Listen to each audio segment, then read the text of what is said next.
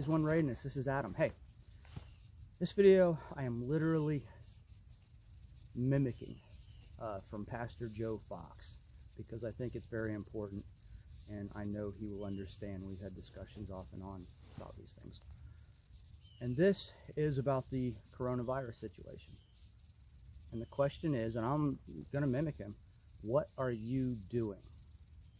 What are you doing to prepare for this potential really bad thing?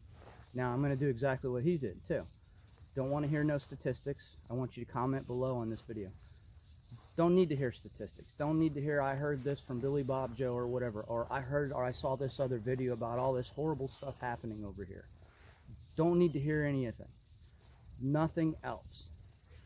All I want in the comments is what you personally are doing to prepare for this coronavirus event, whether it happens in your area or not. Simply put, there are things everybody are focusing on are masks, hygiene, things like that. I could do a whole video on that, which are great. But I think people are losing sight a little bit of looking at what if I have to remain isolated in my home for a month or more? How do I receive communication on updates of what's going on with this virus? How do I communicate with my loved ones or other members of my tribe or my neighbors?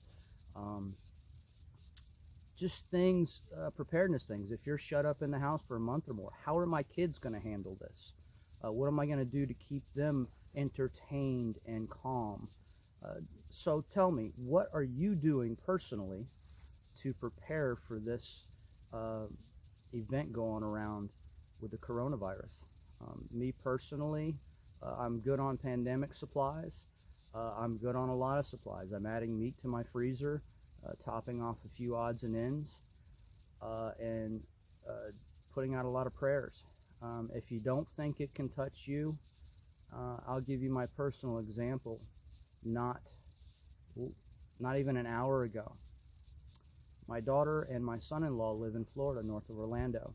A moving truck came up and packed their entire house up 2 days ago because they're moving to the North Carolina, Raleigh area. They bought a house up there.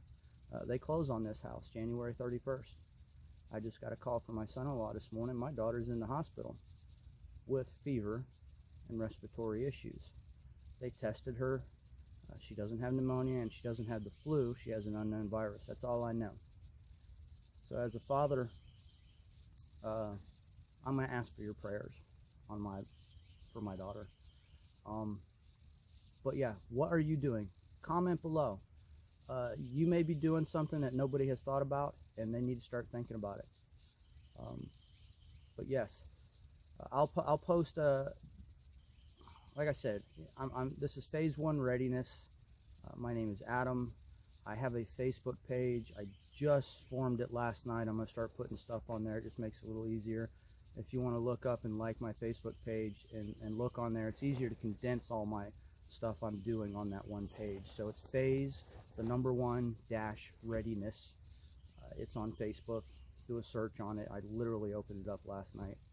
And let me know on the bottom of this video, or wherever I post this video on the different pages that are out there. You might help somebody by listing what you know that they haven't thought about. All right, guys, be safe. Use caution. Use hygiene. Really think about hygiene as if it was a severe flu. It's several notches above that. But be safe out there. Phase 1 readiness. This is Adam. Take care. God bless all y'all.